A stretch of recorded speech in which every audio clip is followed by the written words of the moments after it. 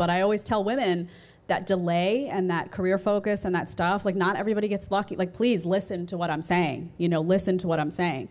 But women are taught that that's a sign of weakness, and that somehow you're not as intelligent or as capable if you're not out there doing the grind. When the biggest joy, I mean, there is nothing in this world that brings me joy the way my baby's hugs, kisses, laughter. If he says, "I love you, Mom," that's all I'm like, oh, I have my husband and I have my child, and that is a joy and a peace that no career could ever provide for me. I don't think men are wired the same way to make those statements.